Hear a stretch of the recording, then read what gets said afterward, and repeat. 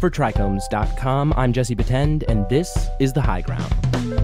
On this show, we talk to leaders of the cannabis industry, everyone from farmers to CEOs and public officials, anyone making an impact on the cannabis community and beyond. Being a leader in cannabis means existing at the whims of regulation. That's especially true for companies that make a cannabis derivative. For instance, edibles needing to meet food safety standards. There are vulnerabilities on both sides. My guest today knows a bit about that. JT Thompson is the owner and general manager of Sublime Solutions in Oregon. They specialize in cannabis extractions, and they're the good stuff in a number of leading vape products.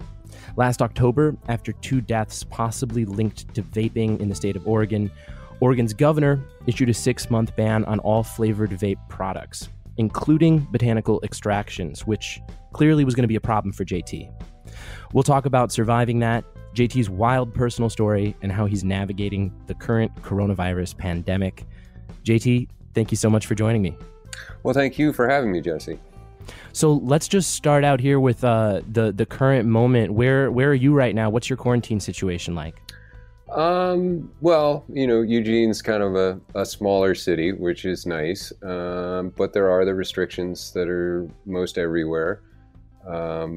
Personally, fortunately, with our industry being considered a basically essential industry, we definitely have been able to keep operating, thank goodness.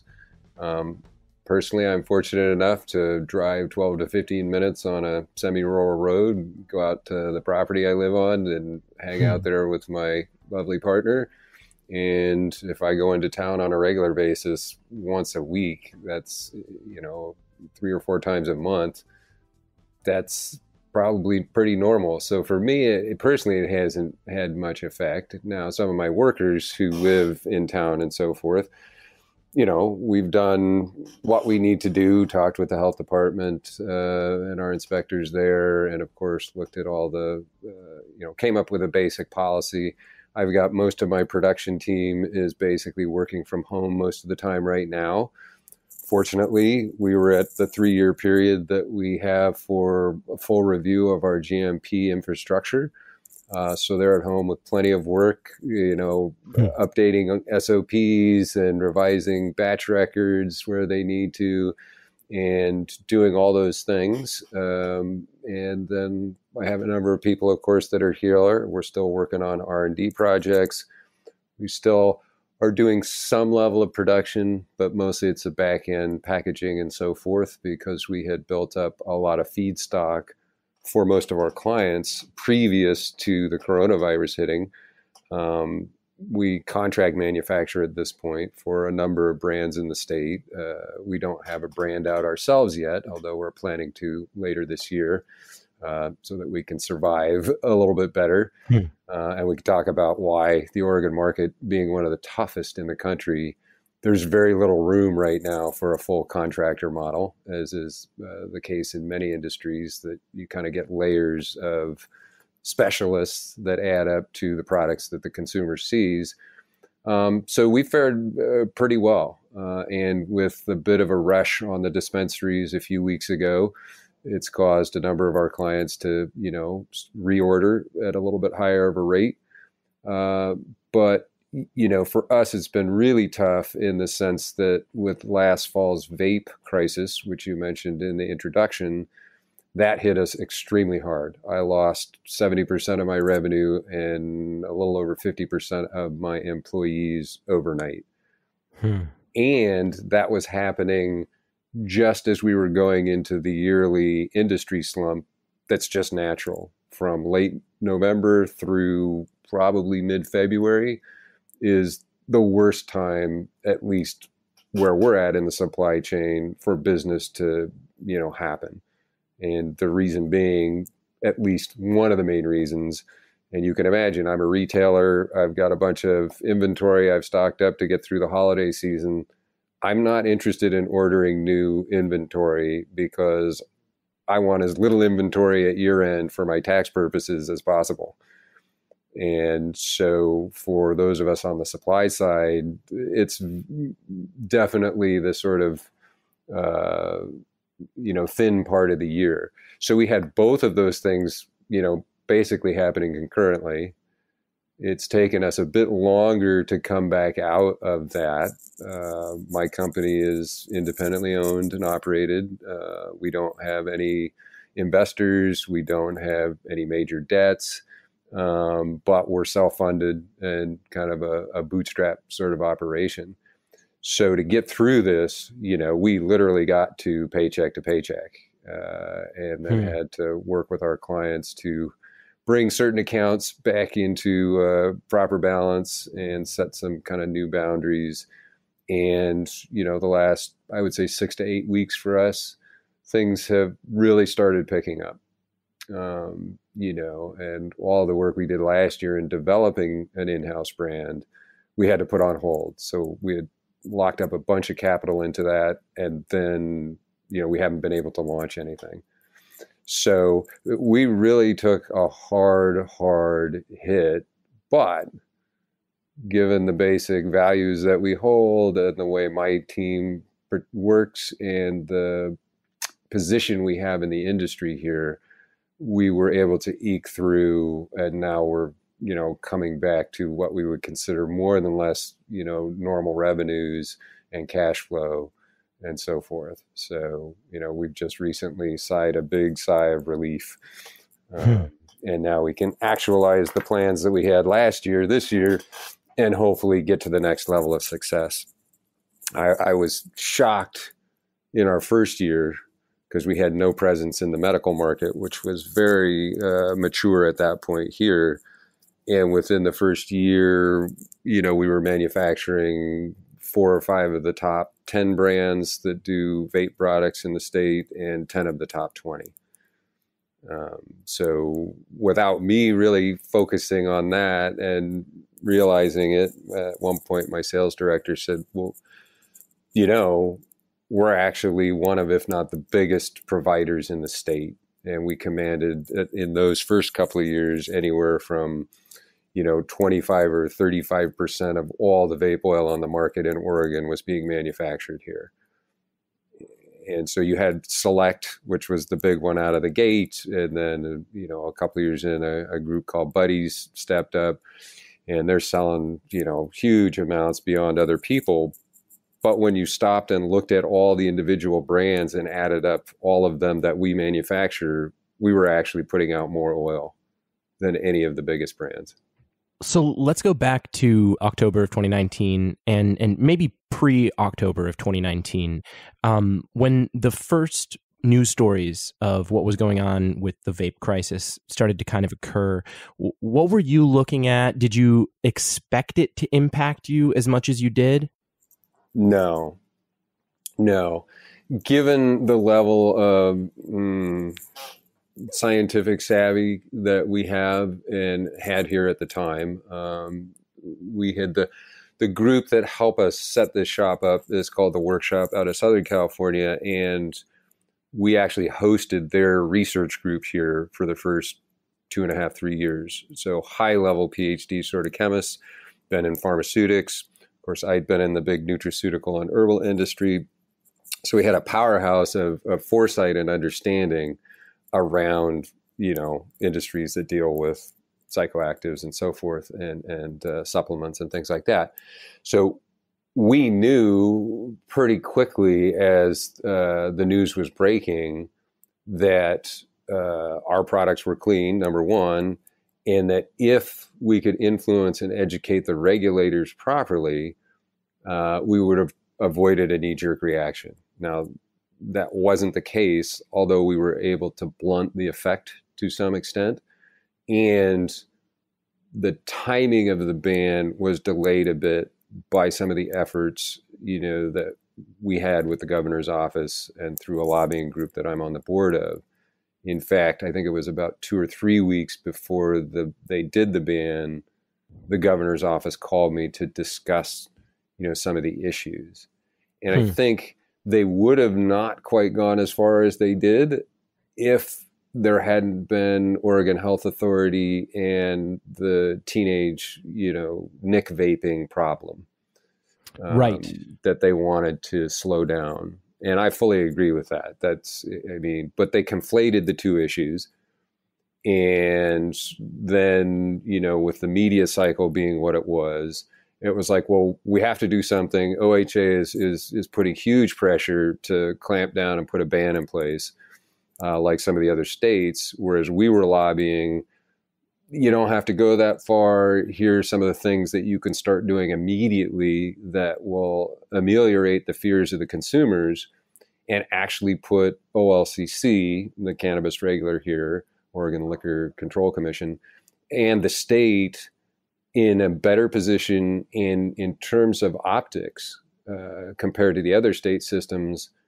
Will add another feather to the cap, because Oregon's got a few feathers in the cap for having the best pesticide laws, and pioneering how those should be done right. Our labeling laws are more sophisticated than most of the other state markets and so forth. And we've held consults directly on a lot of those things. In fact, we even host, I just had a bunch of state fire marshals and building permit people come in for an educational day with our scientists and to see the factory and stuff like that. We had heavily lobbied behind the scenes with the executive director, with,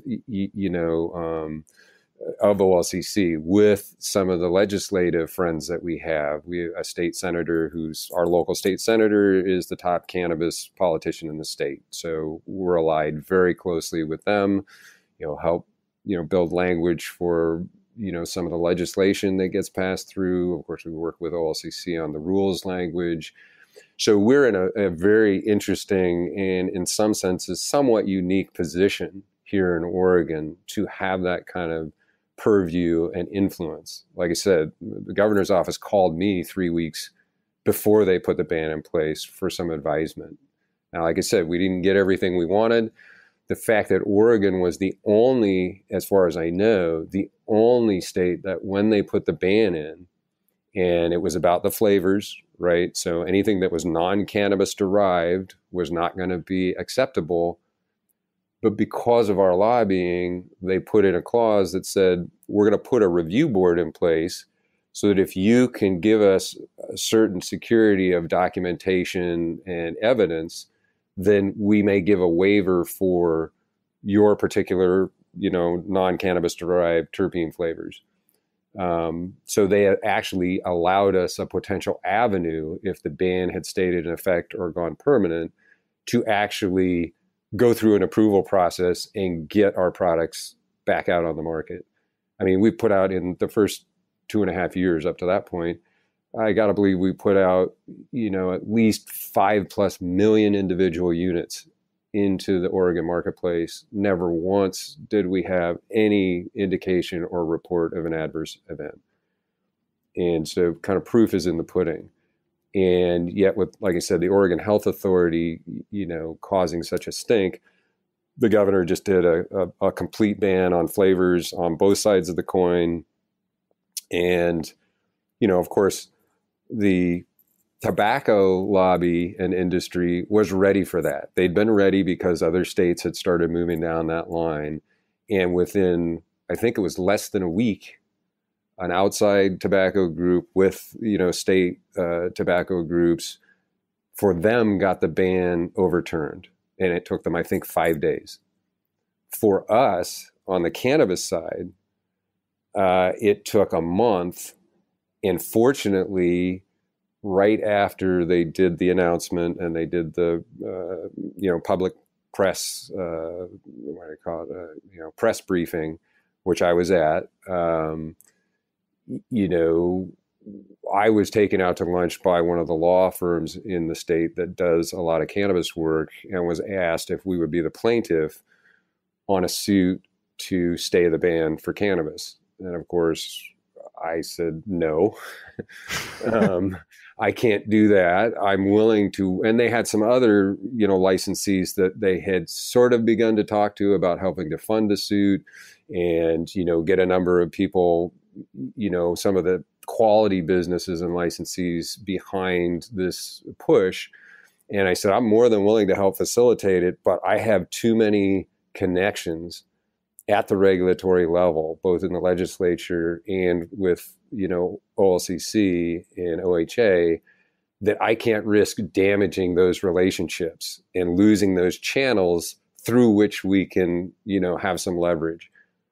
So fortunately, one of the biggest clients that we manufacture for, that's now a multi-state brand, Winbury Farms, their parent company, they'd been bought out, after talking to me was like, hey, we'll do it. We'll be the plaintiff. We'll stick our necks out and go ahead and take it on. And so we got it together, and it took 4 weeks from the time the ban was, put in place before Oregon's court decided, no, we're going to put an injunction in. Of course, OLCC and the DOJ here, tried once more to get the courts to do a second review, which the courts did. And, the top circuit court judge here in Oregon, who had not looked at it in the first round, it gets kicked up to him or her with some advisement from a couple of the other circuit court judges. And they looked at it and they said, no, the plaintiff has a very good case, basically implied that probably the plaintiff's going to win. And then OLCC dropped it and they removed the ban. But by that time, the damage had already been done. At the consumer level, the perception was already, damaged. And although the sale of all of the vape products has begun to come up, what people are calling the botanically derived terpene lines are definitely bouncing back. The consumer has basically, said, we enjoy and appreciate these types of products and we want them. And if they're done properly, they can be extremely safe. And come to find out, most of the problem, which we were telling them, from early on as this was all being worked out, you're going to find out most of it is coming from the black market. And we can already see that based on looking at the epidemiology of those first few months and some of the reports that were coming out. I mean, I told the executive director of OLCC at the press conference, you realize that we're going to find out it's not the flavors. And here's what you're going to find out. It's stuff like vitamin E acetate in combination with high levels of pesticides and potentially, cheap hardware coming out of China. At the same time that vitamin E acetate was being brought on the market, generally by some pretty shady people, you had California coming online with adult use, and with Prop 65, which has clauses about heavy metals and heavy metal toxicity in all kinds of products, lead being the big one. It's very strict. And a lot of the standard hardware that used lead silver solder, which is very common, were not able to pass muster in California. So the big Chinese companies, what are they going to do? Well, the high quality ones said, okay, we're going to need to retool that. And they went to other amalgams that did not include as toxic of materials. On the other hand, the cheap ones, likely the ones most bought by the black market, they went to silver cadmium solder, and metal fumes, particularly things like cadmium. When cadmium vaporizes, it can cause extremely acute problems in the lungs. So now you've got 3 potential factors out there in the marketplace that somehow came all together at the same time. And I told him, I said, when you put one of these things out that has a problem, say it's pesticides, say there's myclobutanol, which when it vaporizes turns into hydrogen cyanide. Very dangerous. Well, tiny little bits of that, a lot of people's systems can handle that. They can metabolize it, get rid of it. It never becomes overly toxic. Well, but now think of adding a second insult with these heavy lipids like vitamin E acetate that your lungs cannot metabolize out of your system. So I'm clogging up my lungs. I can create lipid pneumonia with that. And now I'm also got these high levels of pesticides. Well, 1 + 1 doesn't necessarily equal 2 when you have disease or toxic factors in vectors coming together. Now you add the potential of cadmium fumes on top of those two, And you've got a cocktail that if somebody doesn't have a really strong immune system, doesn't have any pulmonary existing problems or something, boy, you can lay somebody down really quick. And of course, it turns out a lot of these people also smoke tobacco in one form or another. And the combination of cannabis and tobacco smoking is worse than either one alone by far. I've seen studies in my days gone by on that, and they've been replicated. So it's like cannabis smoking is actually, sure, it's dangerous because you got particulates and stuff. But compared to nicotine and cigarette smoking, it doesn't even compare. It's much closer to baseline.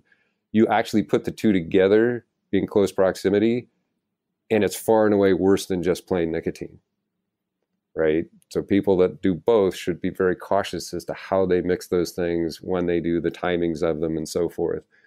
Anyway, the point being is you get all these potential toxic vectors coming together, and it makes for a lot of confusion. So it's like, wait, yep, looks like vitamin E at first, but wait, but that's not in every case. And it looks like mostly it's on the cannabis side, but there's some people that are claiming they're just doing the nicotine vape, and they're having the same problems. So understand the confusion there, and doing epidemiology and pulling these things apart it's an art and a science. It really is. So it took them a while. Was the OLCC receptive to that argument? Oh, I think as a lot of the individuals there were sympathetic. I think this is one of the reasons why, like I said, at least when they put the ban language together, that they opened up an avenue that was going to be vetted by a number of experts in terms of being able to get approval for certain ingredients and additives. We'd been suggesting that when they changed the labeling rules about a year or so before that, and had strongly pushed, and they almost did it if they'd had the resources and weren't as scatterbrained as they are. And don't get me wrong, I've got friends and try and build good working relationships with the regulators. I suggest every cannabis company, don't be afraid of your regulator. Go and work with them. Their job is to make a good program and to continue to improve it. And yes, one of their main jobs is consumer awareness and safety, but it's also to make for a successful business, and so riding that line is important. But a lot of my friends here and acquaintances, particularly those that came up through the black market, it was like, oh my God, that's Big Brother. I don't want to talk to him. I don't want him in my shop. And I was like, you're actually going to be in an impoverished situation. And when you need help and you want to influence things, you're not going to have the avenues that you would otherwise. And so, like I said, we've gotten good benefit in working directly with them using that approach. So back to your question, a number of them individually were like, what you're saying makes sense. As an organization that was involved with other, parts of the government, OHA, the governor's office, Oregon Department of Agriculture, they're all involved in this stuff. And so then there's this layer of political pressure, and then the media cycle comes in, and that gets, exaggerated and twisted in certain ways. And I don't envy the politicians. I know people gripe about politicians and stuff, but my God, what I've learned being in this industry and working this closely with the regulators and with the legislature and the people there, they've got one of the toughest jobs I can even imagine. I'm a legislator, and I'm supposed to be able to vote for my constituency based on objective, rational information across transportation, health, education, business, environment. You're asking somebody to actually be able to understand and make a reasonable decision on these things. How do these people do it?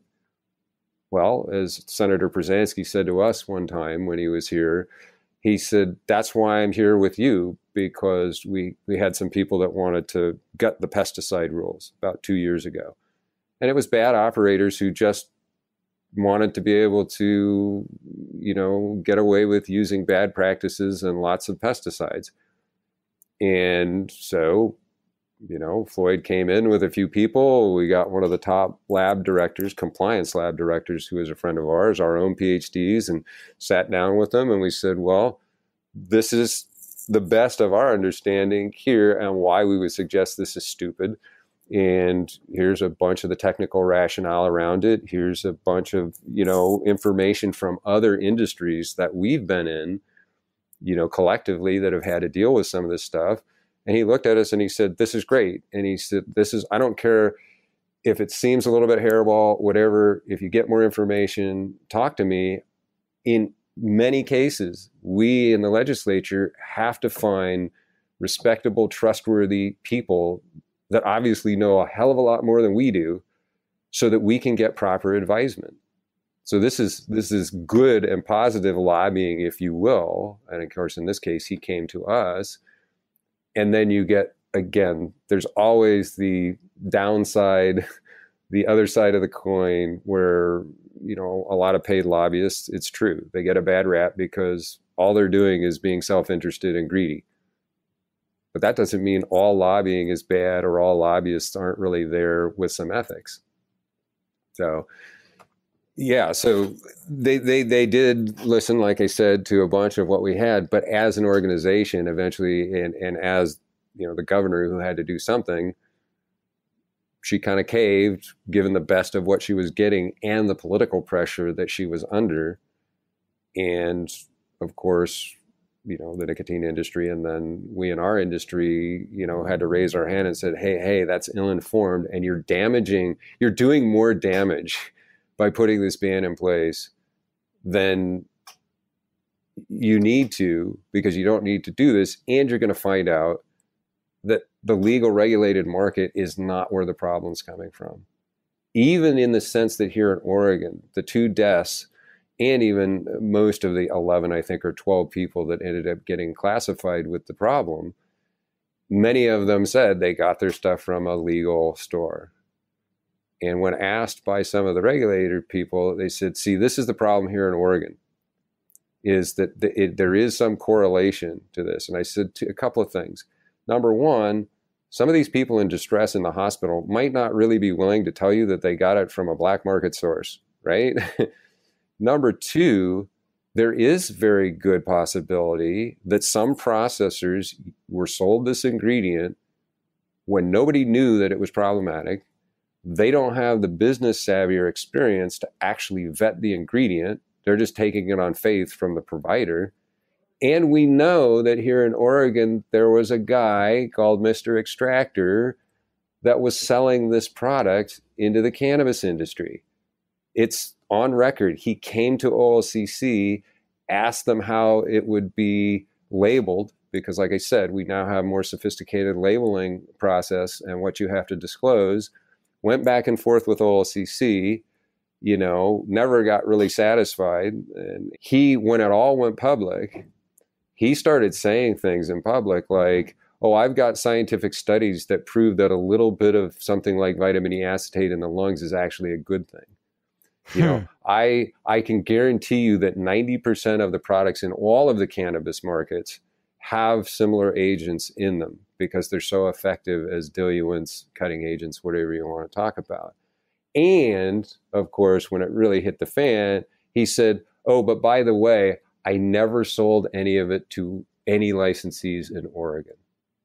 It's like, dude, your basis of operation is in Portland, based on anecdotal evidence that I have from people that have had kind of come up against this guy before, very shady operator. So I said to OLCC when it all happened, I said, right there, he could have sold that to a couple of licensees who didn't know any better. They used it in their product. It got on the shelf. The state regulatory agency hadn't put the ingredients panel that we talked about a year and a half or two ago together. They almost did. And then it's like, oh, we don't quite have time and resource for it. Well, now a year or so later, we get the vape ban. And I said, I hate to say I told you so, but if you had had this vetting thing in place, you probably could have avoided any of it getting,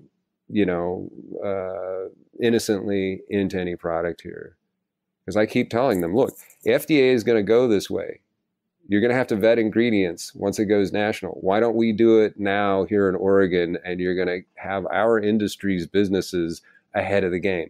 Why don't you really institute proper best business practices? For me, it's called GMPs, good manufacturing practices, which you have a little bit of in the rule set, but you could get rid of all your seed to sale stuff and do what the federal government does for things like pharmaceutics and a bunch of other industries, the herbal industry and so forth.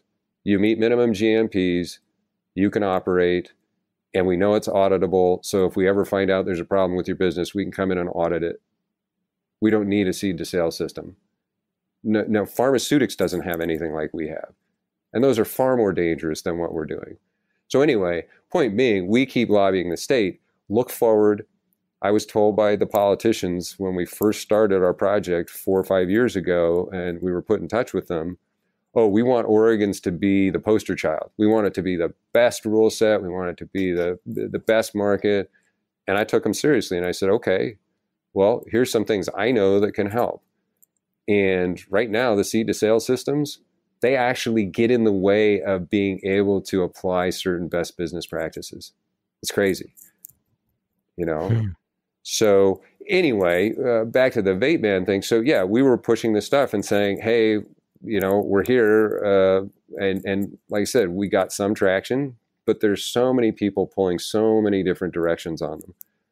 And many of the people that actually build a relationship at one level or another, unfortunately, are very, very self-centered and looking for their own individual business advantage. My take is I'd rather approach it from a more what I call enlightened self-interest. Because if it's just best business practices going to bring the industry up to the best, most competitive, fair standards, it's not just in my best interest, it's in everybody's best interest. So it's a kind of enlightened self-interest. Yeah, it's in my best interest to have these things change the way I think they should be, and a lot of others. And I've seen, as I told you before we started recording, I've worked across 7 major industries of various different types. And it's like, if you have good regulation, it really helps business. And it weeds out the people that don't want to play fair and don't want to operate safely and with, you know, decent business practices. Over-regulation, you're throwing it away to the big corporations, basically. There's a middle ground there that it's like, let's look at the precedences in some of these similar industries. Let's not go too overboard. And we just keep working with people that are willing to listen, understand the concepts, you know, are at least going to be open-minded to entertain proper changes. And we've gotten a number of good things in, or been able to, you know, massage a number of things so that they weren't out of hand. That's what you get if you're willing to work in a mature fashion with the regulators. You know, instead of, oh, they're always out to get us and they just want to, you know, mete out fines and screw with people and stuff like that. You know, you got to lean on, I want to work with the regulators. I want to really understand the issues. I mean, some of the labs don't even really understand their rule sets fully. We have to, and I have a lab right here in my shop as a contract manufacturer. My model was, I'm going to have a lab for QC, product development, all these other things. My production's under really great control. I think we still pretty much sample 7 control points along our primary process. All get sampled, every batch get run. We know exactly what the efficiencies are. If a machine breaks down or there's some little tweak, we're going to catch it real quick, know exactly what the problem is, troubleshoot it, fix it, and move on. So it's like, I've got a lab, I've got chemists here. Makes it great working with the compliance labs because a lot of times we point out where they made a mistake. But I know a lot of other companies don't have some of these luxuries in the sense of the way their business is set up. Some of them don't really even care. They just want to put out product and make money. And I get it. That's fine. You know, personally, I still am not working primarily for money. Never have in my life and probably never will. Not that money's not important. Don't get me wrong. I was a single parent, like a single custodial parent personally. So I know you have to have money. That's the way culture works, but it's never been my primary motivation. With this company, it's a little bit higher because I've worked only for my passion. I don't have anything in savings, no big retirement or 401k or anything like that. So with this one, I definitely need to make some retirement money. But even still, I really enjoy cannabis and things like it. I really love working with people, particularly young people, and mentoring and chemistry and biology and process engineering. These are all just super intriguing things. I got paid to learn how to run a big GC project to build this factory. We didn't have an architect. We saved a lot of money. I had a few connections in town that said, "Oh, don't worry, we'll walk you through." Dude, I got a huge education that you can't go to school and pay to get it. I got it, and I got paid. Legal, regulatory, never had to deal with any of that stuff in the industries I've been in. Little bits, but not directly. I've been an operational and or a big project manager very quickly at most places I've been. Somebody else deals with the finances. Somebody else deals with the legal, that kind of stuff. But this time I get all of it.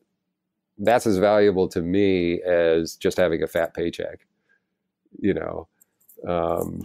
So anyway, yeah, it's been quite a ride. And that regulatory piece, like I said, some people are still kind of sore that we had to go through the ban process and everything. And, that's just indication that those people don't understand and won't listen and stuff. And I said, actually, you can see evidence that they did listen to us a bit. They allowed for an avenue that you could get through and get back to making these products that they felt they had to ban for a short period to make sure that safety was addressed. I told them, I said, vitamin E acetate, any longer chain fat, you don't want to ingest into your lungs. I knew that well back in 2009, 2010, when I was first in touch with a scientist at the workshop and we started discussing this project. They'd already tuned into it. They're like, okay, that's why we've got a diluent that's a naturally based terpene that's found in cannabis and 99% of all other green plants. And because with MCT, PG, VG, all these other things that people are using at the time in the medical markets, we know that those all have some potential downsides. And we figured out that this natural terpene actually could be used the same way for the same purpose, and you alleviate any of those problems. And actually, it makes the oil taste a bit smoother. It has a smoother effect, like organoleptically, on your throat and your mouth. The mouth feels much better. That's why when I opened this company, we had no presence in the medical market. We had no clients. And within 8 months to 10 months, we're manufacturing 10 of the top 20 brands in the state and had won the Dope Cup. One of the main reasons, the engineering of the flavors that we were using from this group, the workshop, and that diluent. JT Thompson is the owner and general manager of Sublime Solutions in Oregon. JT, thank you so much for joining me. Well, thank you for having me, Jesse. You can find more cannabis industry reporting at trichomes.com, as well as more great shows like this one. If you're a member of the cannabis community and you have a story you want to share with us, reach out. You can reach the show at highground@trichomes.com. Please take a second to subscribe to the podcast and write a review. It really helps others find the show. You can also join the discussion with industry insiders and get your voice heard by joining the community at trichomes.com and following us on all social media. The High Ground is produced by David Fortin. I'm Jesse Patend, and thank you for listening.